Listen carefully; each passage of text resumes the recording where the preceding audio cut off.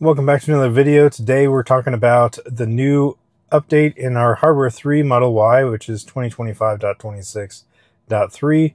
It does include Grok and some other interesting things. Only available on AMD Ryzen chip cars, so newer Hardware 3s. Some of the older Hardware 3s on Intel do not yet get Grok, but I think they do get some of these other updates, so not sure about that. But I actually don't have it on our Hardware 4 car, so in this case, we've actually gotten an update that is nice to have on our Hardware 3 car first. Of course, not the FSD update, so that's a bummer, but definitely some nice updates here. So let's just go through these updates on the car. All right, so we did get this update today, 2025.26.3. It does just say minor fixes for that, but we did not have 2025.26. That is the update that actually includes these other updates. We'll go from maybe least exciting first to Grok. So the audio settings update. So this one, basically you can just do some equalizer presets, which honestly I'm not likely to ever use because I'm not going to have a good idea of how I want my sound profile to be working with different music, and usually I just listen to podcasts anyway, so probably won't use that ever, but it's a nice feature to have. Site info at arrival. So this one is actually for the superchargers, and they can give you some more information when you arrive to the supercharger as to whether you need to do a valet service or a pay to park, and give you some information on access codes, parking restrictions, that sort of thing. So that's actually a nice thing. I don't run into that much. Usually the superchargers that I have gone to have not been in the city. That would probably be something that's more likely to happen when you're in the city. I have gone to a couple where you had to go into an airport parking lot. So that you had to go through security, but you've just had, I'm supercharging, and you wouldn't have to pay anything for parking. You would just have to pay for the supercharging, of course. But that was kind of weird because it was like there was no official way to do it, but you just tell them what you were doing and it worked. So this would be nice to have some more information on that, and as well as stuff where it says like there's restroom availability and that sort of thing. Now this one of the more interesting ones, the dash cam update.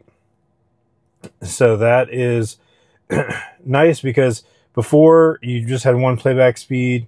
You didn't have a good way to kind of go through the video at different speeds and stuff like that. So now we have the playback speeds. We have, we'll check it out in a second. And then, the skip ahead and back. So that is helpful. Should make it a lot easier to review dash cam footage. And then lastly, we do have Grok Beta. So I don't even have this on my phone, even though I have the Grok app. You don't have Grok 4, but in the car, I believe it is actually using Grok 4. So it does require the premium connectivity or Wi-Fi connection. In this case, we have both. But also, it doesn't do anything to control your vehicle. So it says right there, it's currently in beta and does not issue commands to your car. So you can't say, hey, Grok, like, turn my seat heater on or something like that, or navigate to this store. It won't do any of that, but you can ask for suggestions, ask it questions, that sort of thing. So we'll check that out here in just a second. So first, I'm not really going to be able to look at anything on the site info at arrival, but we can go to the dash cam viewer, and you see on the dash cam now for Sentry mode, you do have these additional items that you can actually use. So you can press play, you can skip back 15, forward 15 seconds. You can also change the playback speed, so 2x 0.5 if you wanted it to be really slow for some reason. And then, obviously 1x speed, you can do that. So these make it a lot easier to control different things. I'm not really sure what the purpose of this is. Like, you can kind of expand the view a little bit or not. I don't know if it makes much difference. Maybe it does in the back camera. Not much. It just gives you a little border around it. So that's fine. um, so just some nice improvements to the dash cam footage, or the playback of the dash cam footage. And then lastly here, we can pull up Grok. So we do have Grok here in the car. Tell me a joke. Why don't skeletons fight each other? Because they don't have the guts. Which is sad, because actually I just asked it that question and it just gave me the same answer. So it gave me the same joke. So that's interesting. Let's try it again.